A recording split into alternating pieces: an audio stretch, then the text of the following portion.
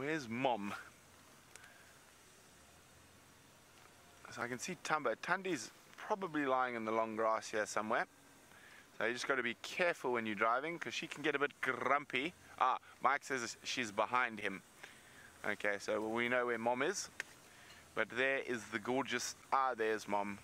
The gorgeous young Thamba, the rock. Can you smell what Thamba is cooking? Ha ha ha ha ha, I made a joke. Here he is. Hello, big boy. Mr. Big Ears.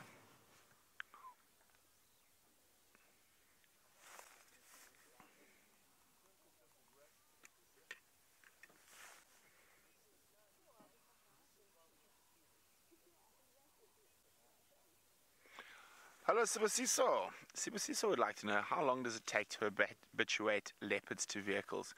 Oh, it is quite a challenge, I will not lie. So I've been fortunate enough to work in really wild areas of Africa, northern Botswana, Tanzania, Zambia, where there hasn't been as long a sort of safari industry going, and there hasn't been as much habituation done. So to habituate an adult male leopard that is skittish is very, very difficult, and can take upward of 2 to 3 years. Now, the trick to habituating leopards is to actually find a female with a cub, and you start working on the cubs, and the cubs will actually habituate the mother.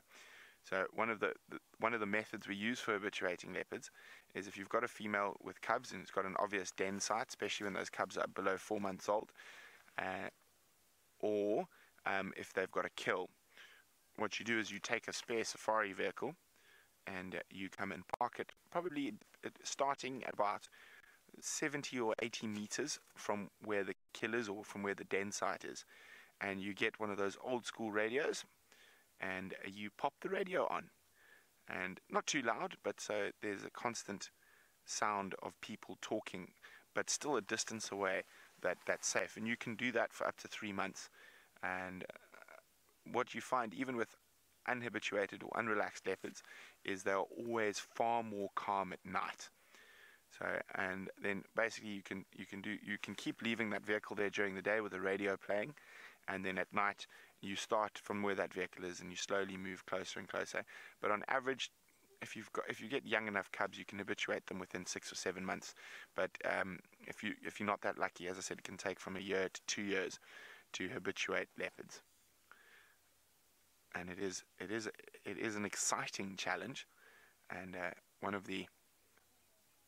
definitely one of the more challenging things to do. Lions you can probably do in 3 to 4 months with unhabituated lions, but leopards, being solitary and being so heavily reliant on camouflage, it does take a lot longer to habituate leopards.